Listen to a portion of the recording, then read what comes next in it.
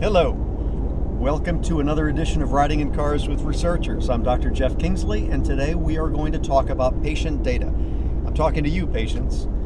We're going to be talking about how to get you access to your own data from research trials. This is an initiative that is gaining traction in Europe and in the US. I had the privilege of being invited to Cambridge, Massachusetts yesterday to the Pfizer Campus for something called the Patient Data Access Initiative, PDAI. It was a group of 6 very large, prominent pharmaceutical companies, along with invited physicians, research coordinators, and patients from around the US. Well, actually, and around Europe. We gathered in Cambridge to discuss this initiative and discuss how we can make this happen, because we all believe that it should happen. We all believe that it's a good thing. We gathered to discuss what's the value proposition for patients. Would patients care? Would they want their data? And how would we do it? How often would we give patients their data? Would we give them all of their data? It was a great day up in Cambridge. So let's discuss the main themes on this topic. Why should we give patients why should we give you your data back in research trials? 3 really prominent reasons. 1, because you and your other physicians will end up with a much better sense of your health and your issues. 2, it will lower the overall cost of healthcare. And 3, out of respect for you. So let's talk about all 3 of those reasons. Reason number 1, you and your other physicians will have a much better medical record on you. Why would that be the case? I've discussed in some of our previous episodes that in research, we collect a much better record on you than any of your private physicians do. It's the truth. Your private physicians end up with problem lists on you that all differ from one another. Your primary care doc's record says that you have type 2 diabetes. Your endocrinologist's record says that you have type 2 diabetes controlled with diabetic nephropathy. Wow, that's much more specific. Your primary care physician's office and maybe your endocrinologist's office both say that you had a heart attack. And that's the only diagnosis listed about your heart.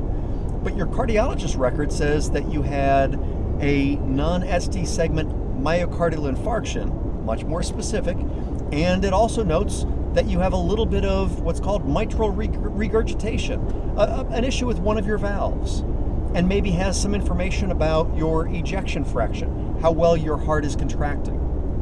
But those didn't end up in your other charts. Why? Well, because doctors don't talk to each other very well. We don't share information with each other very well.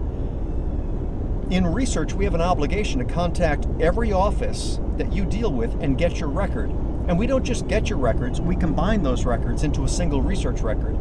We decide which diagnosis is most accurate. We decide which diagnosis is not accurate, and we remove that diagnosis. And we end up with a comprehensive problem list on you.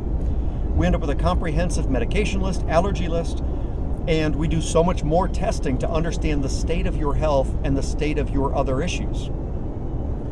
We end up with a much better record on you. Sharing that with you and with your permission to your other physicians would give you and all of those physicians a much better sense of your state of health. Reason number 2, lowers the overall cost of healthcare. When you're in a research trial, you get more labs, more EKGs, more physical exams, more tests. But then when you go to your annual physical at your primary care office, if that person doesn't have it, what are they going to do? Well, they're going to repeat lab work on you and they're going to repeat EKGs. That's a waste. It's a waste of healthcare dollars. It's a waste of your copays. And it's also putting you through unnecessary procedures. So reason number 2, we would lower overall healthcare cost. Reason number 3, out of respect for you.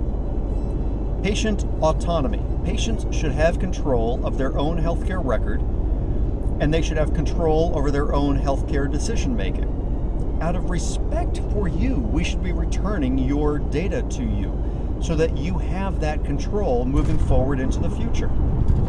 So there you go. The Patient Data Access Initiative. I'm very proud to have participated in the inaugural meeting yesterday, and I will continue to participate because I want to get your data back to you for those three very important reasons. We're making a difference in the world. Research is changing. We are evolving. We are improving, and we will continue to fight that fight. As always, follow us on our social media channels. Follow us on YouTube, Facebook, Instagram, and LinkedIn. Thank you for riding along with me. I look forward to riding along with you again in the future. Take care.